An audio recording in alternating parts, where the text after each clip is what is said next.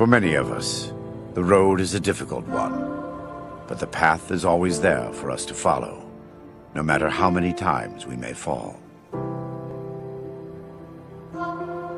Stand up and look at what's come for you. This is the waking world in which we live. There is no need to cry, no need to dream.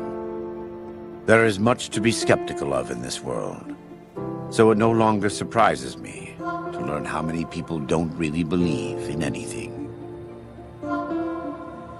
Too much love of money and ownership, not enough love of God and giving. Who am I to deny them? Every day we move closer to our judgment.